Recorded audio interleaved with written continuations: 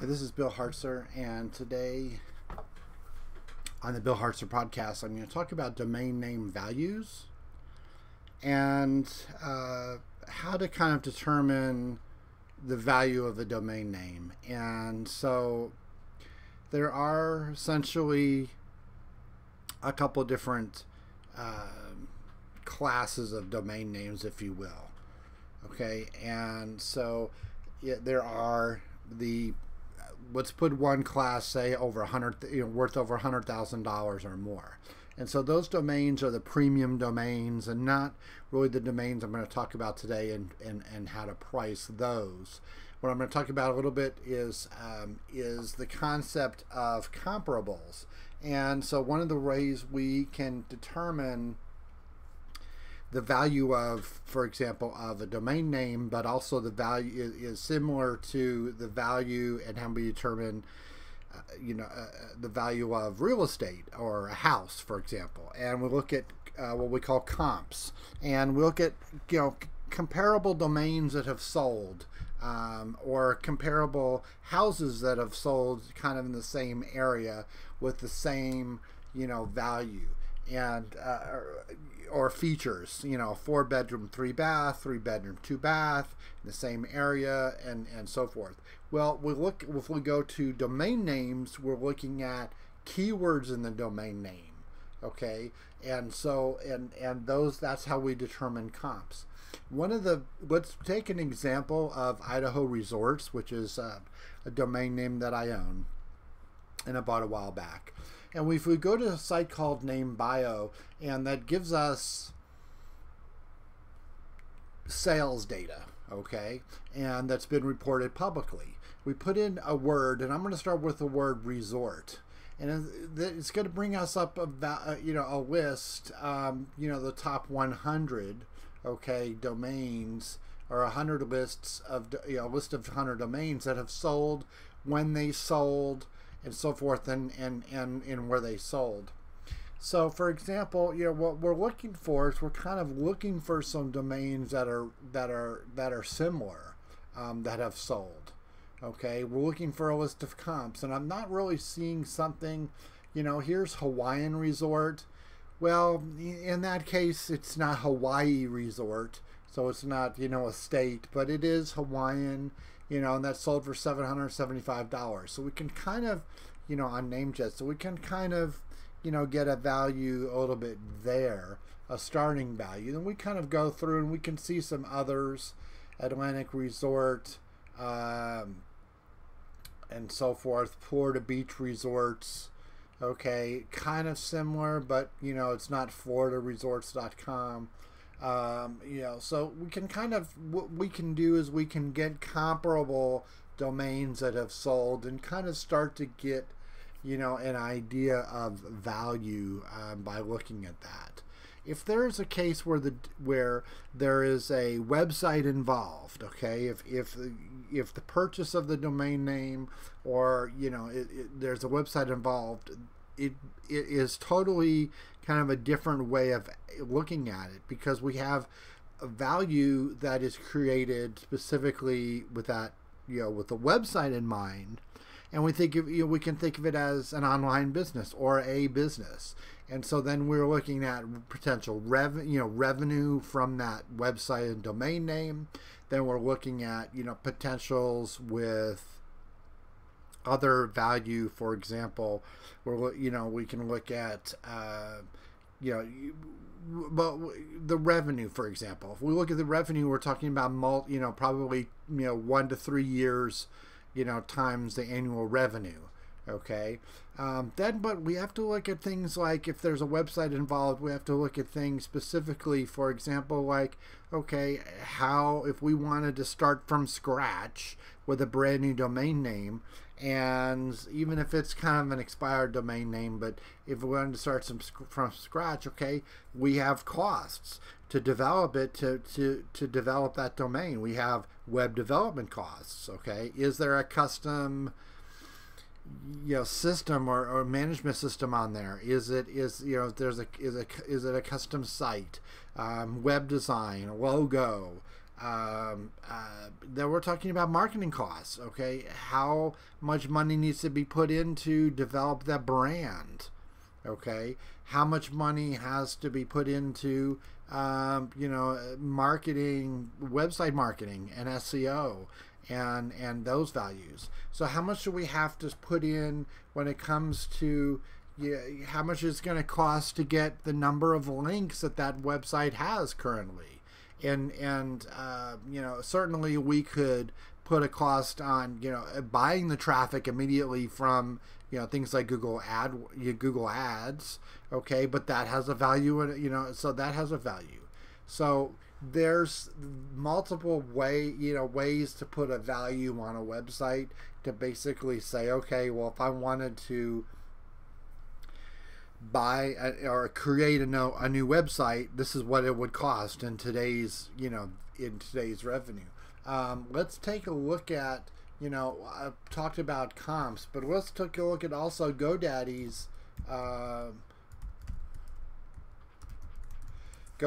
tool. They have an appraisal tool, and so they've taken the same domain. They've taken this, IdahoResorts.com, and they put a value. So we also have, Wisconsin Resorts, which is another state name resorts that sold for $3,000, and then GeorgiaResorts.com sold for $7,100. Okay, so we don't know when specifically. We could probably come up with the date of when that was sold. I believe those were from sold on the GoDaddy platform, but again, that's some value there, and we have a different so we're starting to get close. As far as the value goes, and give an idea of what it should be priced at. Those are specifics. We probably because these are automated appraisals, we probably should go would probably reasonably go higher. If it's a case where basically you just want to liquidate the name, then that would probably take something like this price and go a little bit lower and see if we can get a current buyer as far as to liquidate it. We look at another option. Here's another domain. Okay, an appraiser. Appraise.epic.com is a good place to and to take a look at. We have a little bit more detail, luckily, in this case. So we have things like the domain category. We have also the keywords. We also have what other TLDs are taken, and that's kind of important because the .com and the .net are taken, so there's a little bit more demand. If the .com, .net, .org, .co, all these other TLDs were taken, there would be more demand, and that would show some more demand and the potential buyers, because somebody like the .net might want to buy the .com and so forth. So there, that's an option, and so there's provide some more value. What I look at also, though, are the demand of how many advertisers are currently bidding on that keyword. Okay, there's some demand there, and they're bidding on the keyword versus there's no ads for the keyword. Okay, so that's that puts some value there, brings it up a little bit. So then we also have the average monthly searches. How many monthly searches are there per month for that? What's the demand? And not only that, how much is it? How much on the Google Ads? How much are they willing to spend per click for that domain name? Okay, and what's the competition? Those are numbers that are going to increase as we get the monthly searches goes up, as those values. Obviously, if there's 5,000 searches a month and it's $15 a click, that's going to probably have a higher value for the domain than it would be lower. So let's take a look also at the kind of the expired domain market, and I want to tell you a little bit about the process. So basically, when somebody does not renew a domain name, okay, they end up getting, that domain name. There's two things that happen: either the registrar themselves, where the like Network Solutions, or GoDaddy, they may auction off the domain name before it actually gets to the process, or to the date and time when it actually drops and becomes available for anybody to register. That is a pre-release domain in that case. So those pre-release domains, those are still typically in Google's index, and we want to make sure that those are the ones that are a little bit more desirable for certain reasons. So when we come down to, there's actually a list of pending delete domains. If they're not auctioned off, what happens is it just goes, it's essentially a holding period for 90 days, and then a one date and time. For example, this one here, 0-fx.com, say at 11 a.m. Pacific, it would drop, and anybody could go then and register it. If we look at, for example, this particular list, Epic has a list that is a pending delete, and so they've taken their domains from their values from their appraisal tool, and they've actually then make it available so that you can take a look at the list, and you can sort basically the list by, for example, appraised value, and you can see domains that are going to drop and become available for anybody to register, and then that particular date and that they're going to drop. There's about 485,000 domain names in the next 4 or 5 days that are become available. So that said, then here are some values. I'm not really concerned about PageRank or Alexa Rank or search volume. The extensions, like I said, how many other unip.net is going to be available, but the .com, and then 4 others are actually going to be already registered. So the more TLDs that are registered, the more the more value you can potentially have. If we're looking at also, though, I like to look at the age, so we can sort by age. So I'm looking at, obviously these domains with these ages, there's some bad data there, but I kind of ignore that. But if you start to look at these domain names were registered for 24 years or 23 years, 22 years. Somebody actually, had it and kept on registering or renewing it for that amount of time, and they were probably had websites on them. So those would be, potentially, good targets. For example, booksoncd.com was probably a website where you could buy books on CD and audiobooks and on CDs, and so they might have some value. Probably because of the technology, it probably doesn't have much value anymore.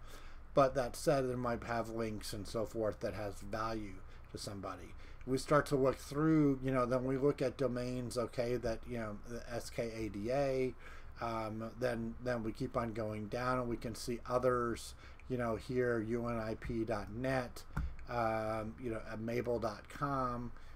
Maybe somebody's name that might be have some value, and so we these are not necessarily names that are good names that might like, for example, if we look at something like edgelight.com, that might not have value, but it might have links, and it might have because it was a domain at some point that had a website, might have value there.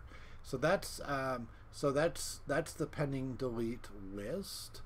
And what you do want to do is want to take a look and see if that particular domain name, for example, is still actually in Google's index, because most likely domain names that were not in, that are getting to this point where they're pending delete. They're typically removed from the index. I took a look at one, insurancequestions.com. In this particular case, it actually still is in Google's index. So most likely it probably had a website and at some point, and it may have even may have some links pointing to it.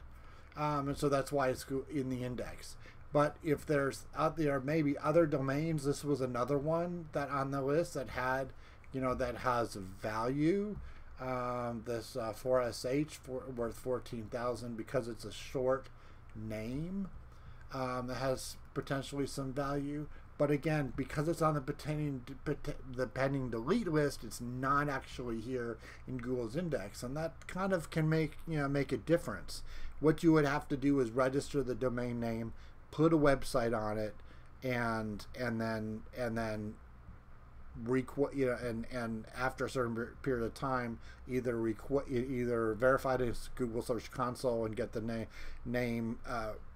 You request actually that it be re-indexed or recrawled, or you just put the website out there and wait until Google does this thing and crawls it again. So those are the registrar pending deletes. Basically, may have good value and might be worth it to pick up those names. But again, at this point, they're probably going to be not at all in Google's index. So this has been the Bill Hartzer podcast for today, and talking basically specifically about domain name values. We talked about namebio.com, appraise.epic.com, and Epic as marketplace and their pending delete domains, and then also the domain tool from GoDaddy, their domain appraisal tool that can give you an idea of the value of a domain name. That's been said. Thanks for joining me today. And so again, this is the Bill Hartzer podcast.